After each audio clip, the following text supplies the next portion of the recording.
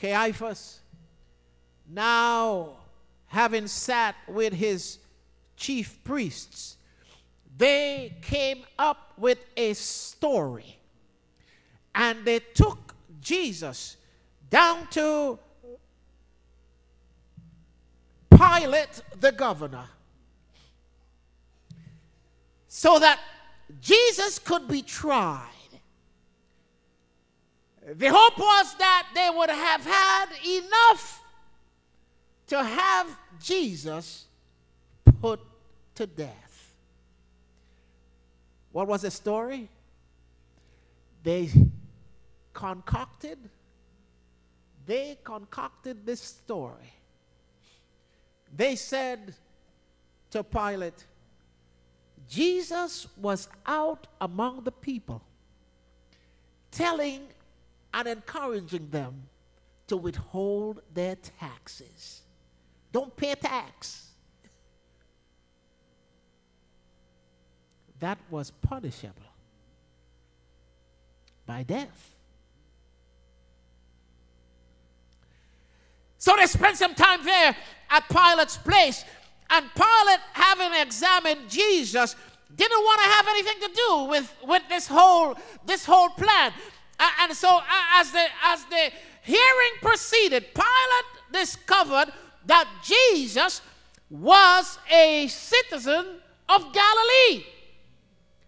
And Pilate thought to himself, oh, there's this beautiful way of extricating myself from this. I am going to send him to the governor of Galilee, who by chance was in town because it was the time of the Passover. And everyone came into Jerusalem for the Passover. So Pilate then sends Jesus over to Herod. Herod spends a little time looking at the case. He did not want to have anything to do with it either. So he sends Jesus back to Pilate. Goes back to Pilate. Pilate now has to come up with some other reason why he should put Jesus to death. Story says that Pilate turns to the people. You know, many Bible commentators believe that Pilate thought. He didn't think that the people would want to crucify Jesus and have Barabbas released in his stead. He thought that the people would say, oh, give us Jesus, because Barabbas was a criminal, a notorious criminal. There's no way that the people would say Barabbas, but they did. Pilate gave them the option. Who do you want me to release today? You know, I have the opportunity of releasing somebody today. Who do you think I should release? The people shouted, give us Barabbas. Give us Barabbas. Pilate, therefore, having admitted that he had found no fault in Jesus, based on the insistence of the crowd, Barabbas was released, and Jesus was sentenced to be crucified. Oh, they mocked him that day. They put a crown of thorns on his head. They stuck a spear into his side. They forced him to carry his own cross. That's like asking you to dig your own grave. And then they nailed him to that cross where he died that memorable Friday afternoon.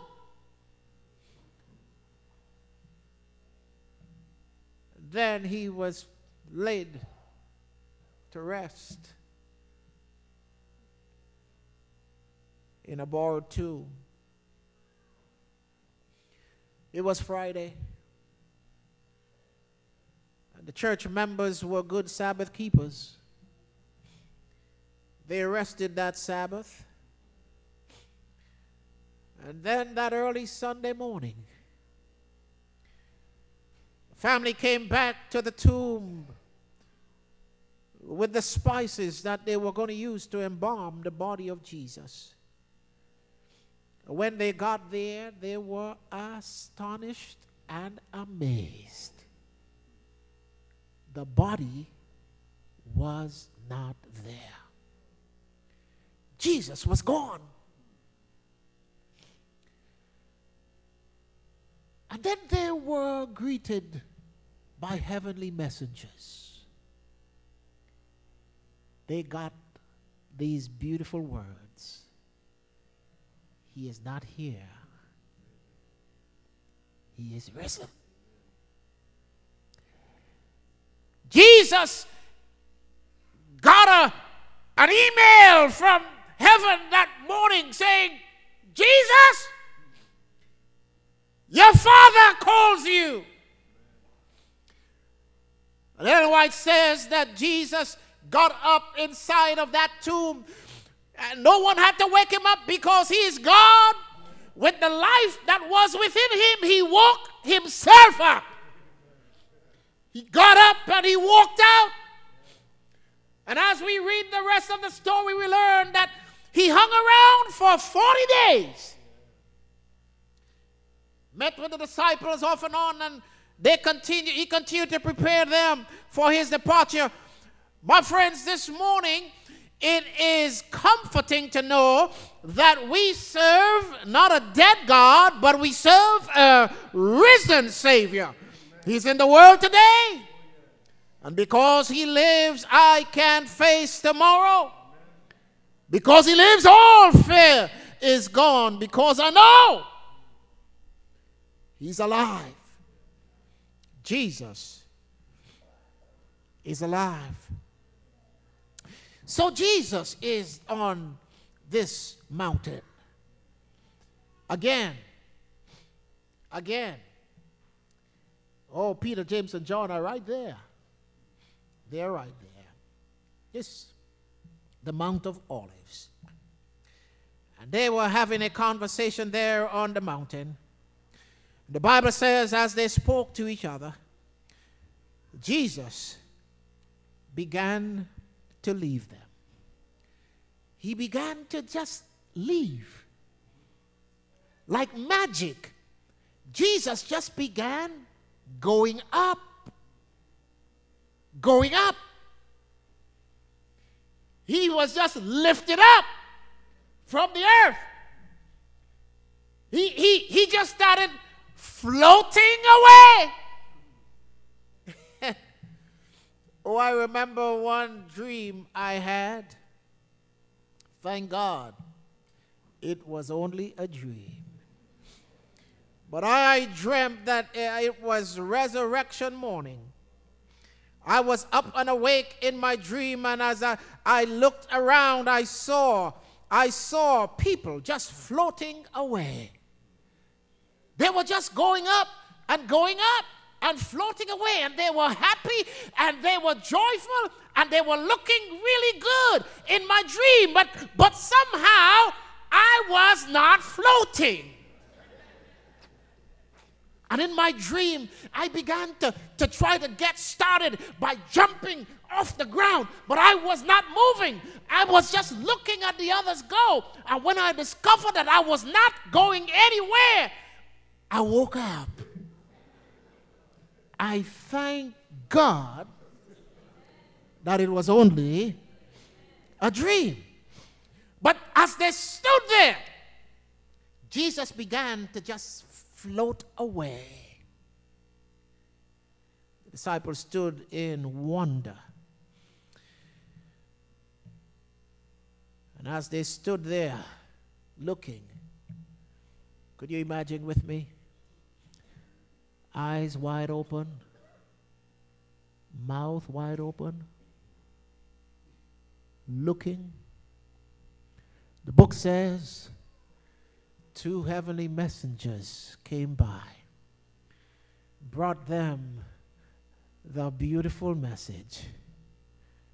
Men of Galilee, why are you standing here, staring into heaven?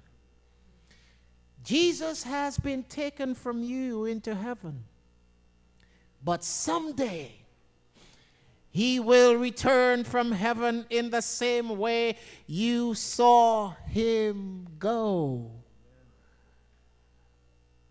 I want to remind you this morning, church. You see, that's the reason we all are here. I hope so.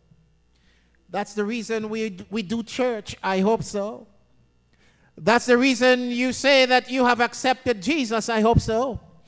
That's the reason that you say that you are a Christian. I hope so. We are looking, we are waiting with great anticipation for the return of Jesus. Many people are walking around today going about their business as though it is not going to happen. I want to let you know this morning, church, Jesus must come. He's coming. He's coming. And when he comes, the book says it's going to be a literal and personal coming. It's going to be a visible coming. It's going to be an audible coming. It's going to be a glorious return. It's going to be a sudden one. It's going to be an unexpected one. But it's going to be a catastrophic event. For Acts chapter 1 and verse 11 tells us, as they stood there gazing up into heaven, the heavenly messengers said, "Why stand ye gazing? This same Jesus." Not another one, not anybody else, not a phony, not a replacement. This same Jesus, the same one who walked with these disciples, the same one they slept with, the same one they looked at as he performed all of these miracles. This same Jesus will come someday. He will return from heaven in the same way you saw him go. So he's going to be a personal, it's going to be a literal return. My friends, we are going to one day just discover that it is the day. People are going to be about their own business. The Bible has been very clear on the matter. The word has encouraged us that in the same way that it occurred at the time of Noah, it's going to occur again. That people are going to just be going about their business when one day suddenly it's going to happen. Ellen White, writing on the subject, says that one day there's going to appear out in the east a cloud about the size of a man's hand. You know the quote? And then she says, as that cloud moves closer to earth, people are going to discover that it's not a rain cloud. It's not a storm cloud. No. It's not a tornado. No. Music is going to be coming out of those clouds because the Bible says he will descend with the angelic host. They will descend with the trump of God. So they're going to be making music. It's going to be a literal and a personal return.